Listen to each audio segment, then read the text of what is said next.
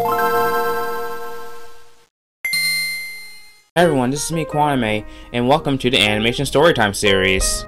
In this series, I will talk about interesting stories that happened to me and interesting scenarios that happened to me throughout my life. To start off this series, I will talk about interesting stories about school and my school life. The first school story I'm going to tell happened all the way back when I was in 6th grade, when I was only 11 years old. My 6th grade teacher wanted to have this background on her computer, but accidentally clicked on the link to the website instead of the picture, and accidentally thought that she had a virus, so yeah, that was interesting.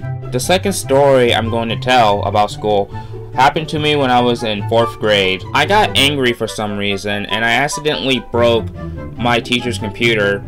My teacher was angry about it, and I couldn't really use computer or any technology device for a week, so yeah, that was something. My third and final story happened to me when I was in 9th grade. I was waiting for my class to start, but then the fire alarm went off. I didn't mind it at first, but then the fire alarm went off again within the same school day. It got annoying to the point where my teacher was starting to get annoyed as well. We found out that someone kept on pulling on the fire alarm, so yeah, that was interesting. So yeah, I hope you enjoyed my first storytime animation video, and this is Quawnaime saying Quawnaime out.